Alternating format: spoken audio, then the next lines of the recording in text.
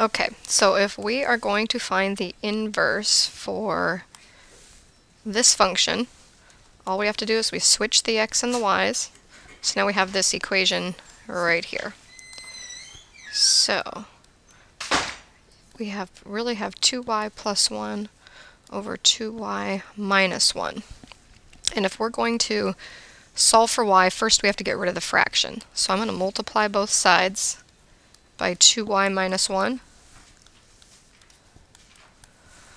which will cancel this out, and I'll distribute on the left side. So I will have 2xy minus x is equal to 2y plus 1.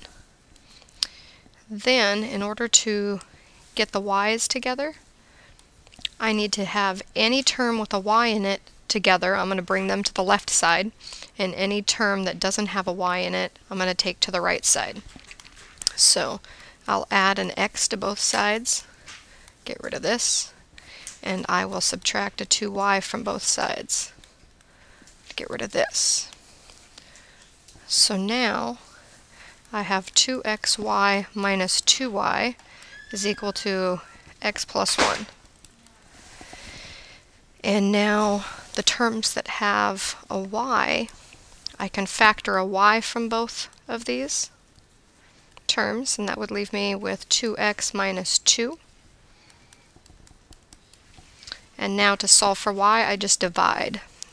So if I divide both sides by 2x minus 2, that cancels out, and I've got y alone on the left side, and it is equal to x plus 1 over 2x minus 2.